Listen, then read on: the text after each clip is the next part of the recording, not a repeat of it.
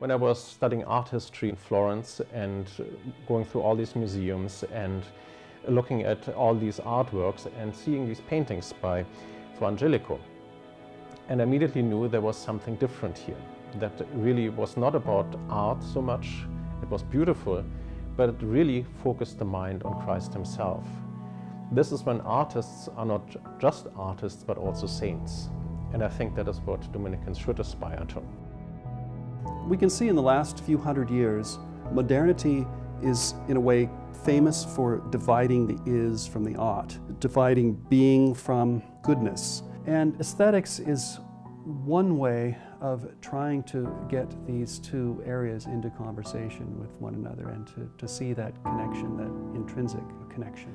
Aesthetics can be defined as the philosophy of art and beauty. Beauty is a kind of synthesis between the good and the true, or it touches on both at the same time. It has a kind of foot in both camps. The original word aesthetics has to do not so much with beauty directly, but with the five senses of our human body and how those five senses perceive the world around us. And so when something is described as aesthetic, it refers to something which comes through the senses. There is a kind of hermeneutic circle, I think, in terms of appreciation of beauty. Our own presuppositions and the state of our souls, in a sense, will tell us what is beautiful or what isn't. Beauty in Aquinas's world being that which, upon seeing, gives pleasure, either natural beauty or created beauty, and are finding this common phenomenon of people's response of being filled with awe and wonder when they're in the presence of something that is, if you can say it, larger than themselves. One can ask what is beauty, but one can also ask what is art. Much has been written on beauty, and there's a long tradition of articulating a response to that question. But I think the more meaty question, if you want, is what is art, and what are specific forms of art, and how can we conceptualize that?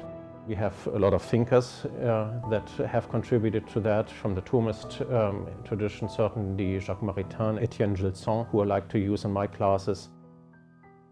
In my theological aesthetics course, I included the thought of Hans Urs von Balthasar, who is famous for, in a sense, creating the field of theological aesthetics. The Dominican School of Philosophy and Theology is also involved with something called the Blackfriars Institute for Religion and the Arts. The Dominican School has its own art gallery, and the art gallery is very important to the work that we do here in our study of beauty and truth and goodness. We examine real artifacts of our own culture as Catholic Christians, and we say, what are those artifacts teaching us? What is the homily that those artifacts are preaching to us? And how can we learn from them and through them from the people who created them? The philosophy of art is, of course, also connected to the theology of art. So we here at the DSPT certainly would be set up to do both, pursue the question from both a theological and a philosophical angle, and therefore have a fruitful conversation between both disciplines. Beauty, of course, is a glimpse of that beauty which is God himself, and we want to pursue it and reflect on it endlessly.